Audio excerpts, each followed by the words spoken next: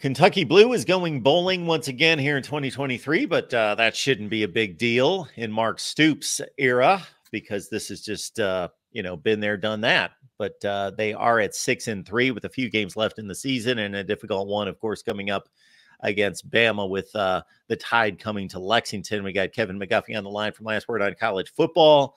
Join Kevin and the rest of the crew there covering the game we all love. Kevin, how you doing? I'm doing good, Mark. Thanks for having me on again, as always. Great to come in and talk a little college football with you. Big game on Saturday. Kentucky got a big win this past Saturday, and I got a huge test in front of them coming up. An early game on Saturday here in Lexington at noon. So it should be a fun atmosphere, and we'll see what happens once we get into the game. I don't want to bring up what happened the last time Kentucky met Alabama. Don't want to bring up that score. And you can. It's okay. I don't expect it to be anything close to that, but it may not turn out well for Kentucky. So we'll focus on what we know is the positive, and that's, of course, a 24-3 win against Mississippi State. And by that score, I got to admit, I didn't see any of this game, but obviously Kentucky put the clamps on the Bulldogs' offense. Right, yeah. With of course, Will Rogers didn't play again for Mississippi State. Mike Wright was a starter, and of course, that name kind of chills. I use the phrase with UK fans because he was the quarterback at Vandy last year when he engineered the big upset here in Lexington and broke that 26-game losing streak. But yeah, Kentucky, the defense did some really good things. De'Aaron Jackson, pickoff, pass, interception for a touchdown. Devin Leary, second game in a row. The stats didn't jump out at you, but he did some really, had a good command of the offense, made some good throws. He did late in the third quarter, got knocked out of the game. At first, they thought it was a possible shoulder problem, and of course, given his history, everybody was, getting kind of worried. But Coach Stoops said it was basically his vision was blurry, so he couldn't read. Basically, he couldn't read his script on his wrist, like the plays and all that. And so he sat out most of the fourth quarter, and Kaya Sharon played. But they were ahead, and so they did what Kentucky does: they run the ball, and Sharon threw a couple passes. And then on his press conference earlier this week, Stoops said, when he asked for an update, he said, well, he couldn't read the play chart on Saturday, but he can read it now. So I think for all of us, that's probably a good sign that he's going to play on Saturday. But as you said, yeah, the last time Kentucky and Alabama met, it was 2020. It was one of those games, I believe, that got added to the schedule during the COVID season, where they had the entire went to the all SEC schedule. And, went from there. And, yeah, it was ugly, 63-3. I think Chris Rodriguez, among many other normal UK starters, didn't play. But I'm pretty sure I'm safe to say that it's going to be closer than that on Saturday. For your sake, Kevin, I hope so. And I think you're right. Yeah. I think Kentucky's going to have a decent effort for the Tide at home. They're just a 10.5-point underdog in this one. Right. So we see those kind of point spreads go down each week, a couple of those. Mm-hmm. So there is some hope to victory. What do you think the path to a victory in this one is? Well, I will say first, I was a little surprised just on how well Alabama's playing, that the point spread wasn't, a little higher.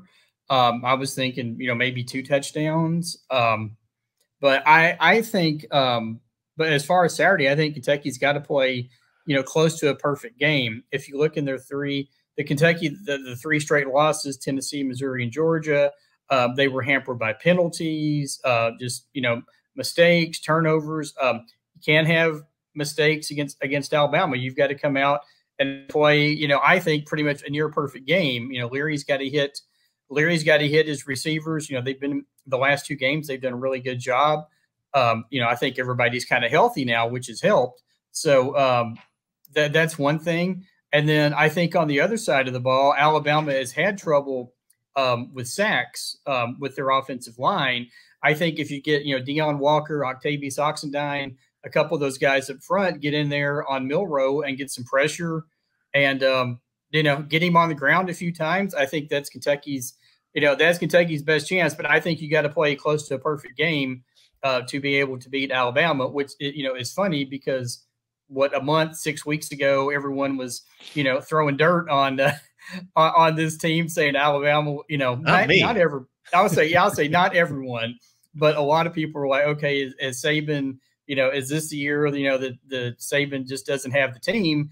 And then he went back to, sat Milroe out for a game, had another quarterback in, brought him back in, and they've just have been on a roll ever since. And like I said, that performance he had against LSU on this past Saturday was just, really, really impressive. So like I said, I think they've got to play close to a perfect game. No mistakes, limit the penalties, no dumb penalties, which has been something that has been a problem. There was a problem in those 3 losses. And you do all of that, and I think you got a chance.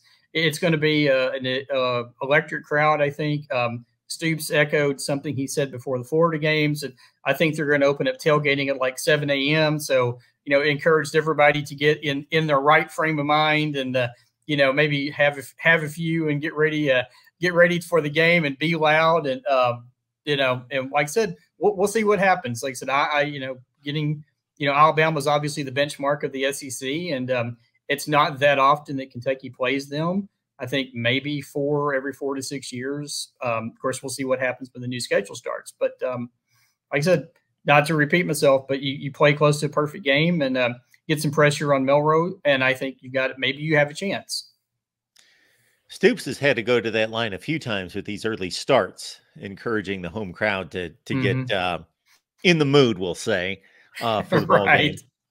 And right, yeah, absolutely. With Alabama and Louisville being 2 of the final 3 games, and South Carolina certainly not having the kind of season that they wanted, but still it's a SEC Eastern Division game on the road.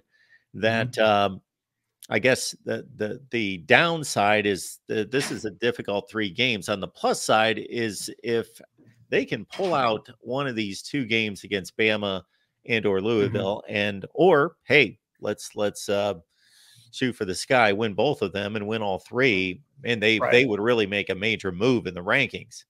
Oh, definitely.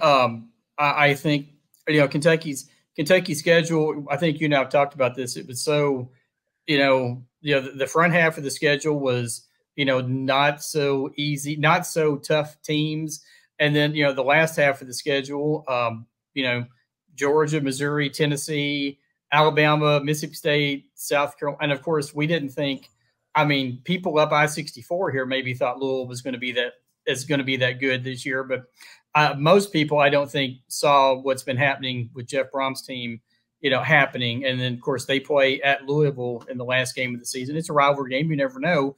But as you said, if Kentucky could win 2 of these 3, would definitely enhance their bowl. Getting that win last week was great because it got to the 6 wins. And so that pressure is off. Obviously we were all expecting 8 or 9 wins this season. That may or may not happen now. But, like this week I have our bowl projections, which I do. I've got Kentucky in the Liberty Bowl there in Memphis, playing Kansas State, I believe it is. But, at this point in the season, once you get bowl eligible, each win, if as you well know, if you pick off a win, that enhances your bowl chances every week. So, they could somehow pull out a win on this one. As you said, sweep these last 3, you could be looking at maybe another Citrus Bowl or, maybe the Gator Bowl. One of those 2 games, you end up with a January 1st game, which is a pretty, always good to go ahead to Florida for the new year. There it is. Kentucky hosting Bama, noon Eastern, ESPN game for the Cats at 6-3. Well, Kevin, we appreciate you stopping by and breaking things down for us. Yes, sir. Thank you. Thank you for having me on again, as always. Appreciate it. And look forward to talking to you again in the future.